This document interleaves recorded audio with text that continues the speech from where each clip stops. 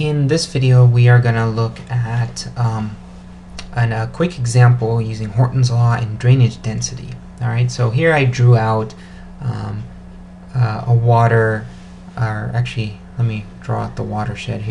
Pretend this is the watershed, right? So within this watershed, there's all these rivers and streams and tributaries. And what we want to do is we want to calculate the total stream length and calculate the drainage density.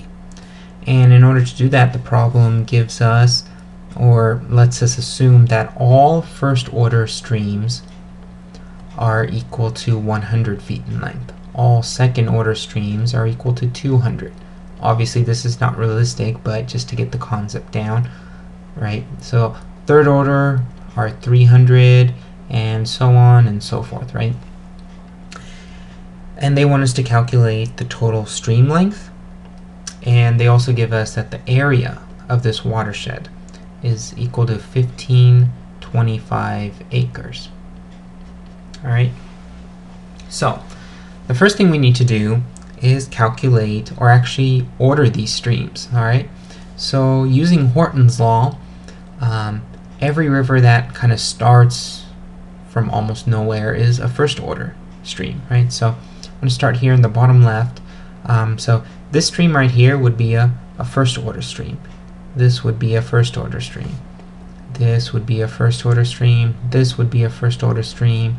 This one, this one, this one, this one, this one, this one, this one, this one, and finally this one. These are all first order streams. Now, where a first order and a first order come together, they make a 2. So at this point, this stream is 2. This 1 and 1 meet here, they make a second order stream. This 1 and 1 meet here, they make a second order stream. This one just is lonely. This one and this one meet here, they make a second order stream. This one here, they make a second order stream. 1 and a 1 here, they make a second order stream, right? So where a 2 and a 2 meet, they make a third order stream. So here, they'd be a 3. Now here, we have a 2 and a 3. And remember, if there's two different priorities that come together, the one with the highest numerical value takes precedence. So we have a 3 and a 2, the higher number is 3, so this is actually a third order stream. We have a 3 and a 1 here. The 3 and a 1 come here and they make a third order stream, right? And we have a 2 and a 2 here. They actually make a third order stream. Now we have, let's do this in purple. We have a 3 and a 3 come together. They make a fourth order stream, right? And here we have a 2 and a 4. They come together here and they make a fourth order stream. Alright, so we labeled everything using Horton's Law. Now we need to calculate the total stream length, which is the length of every single one of these rivers or streams or whatnot, right? So if we went by this rule, all first order streams are 100 feet, all second orders are 200, all third are 300, and so on and so forth. We'll get our total stream length. Now, our total stream length, I'm going to make it in a little table. We have first order, second, third, and fourth. Okay? Right? And let's count how many first order streams we have. So we have 1, 2, 3, 4, 5, 6, 7, 8, 9, 10, 11, 12, 13. There's 13 of them. Okay? Second orders, we have 1, 2, 3, 4, 5, 6. We have 6 of them. Right? All third orders, we have 1, 2, 3, 4. We have 4 of them. And all fourth orders, let me do that in red, we have 1 and 2 of them. Alright, so if we had 13 first order streams, that means our total length for first order streams would be 13 times 100, right? 13 times 100 would give us 1,300 feet, okay? All second orders are 200, and we have 6 of them, so the total second order stream length would be 1,200, right? For a third priority, we have 4 of them, and all third ones are 300 feet. So 4 times 300 is 1200. Okay, and for fourth order streams we have 2 of them, and each fourth order stream is 400 feet in length, so the total would be 800 here, right?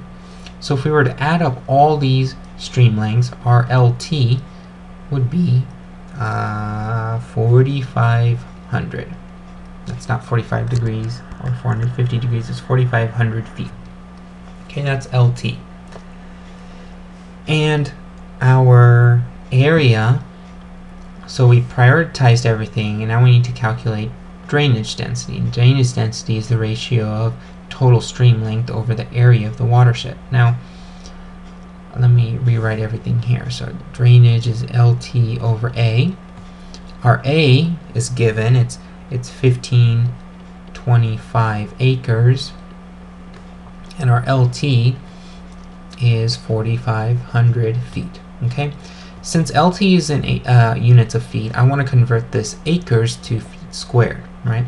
And remember, in one acre, there's 43,560 feet squared. Okay, and if we did the math there, we'd get 66,429,000 feet squared. So this is the area of the watershed, and LT is already in feet.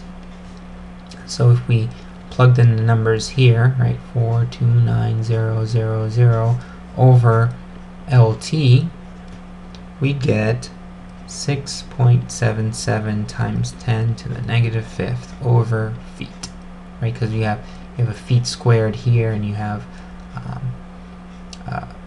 feet here. Oh, I'm sorry, this is wrong. Sorry. Let me do that again.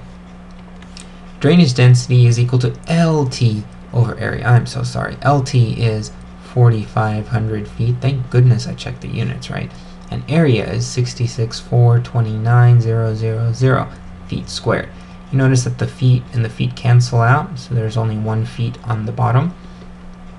And you should get 6.7 or 6.77 times 10 to the negative 5th over feet, right? So that's the drainage density. And that was a comprehensive example using Horton's Law and drainage density. All right.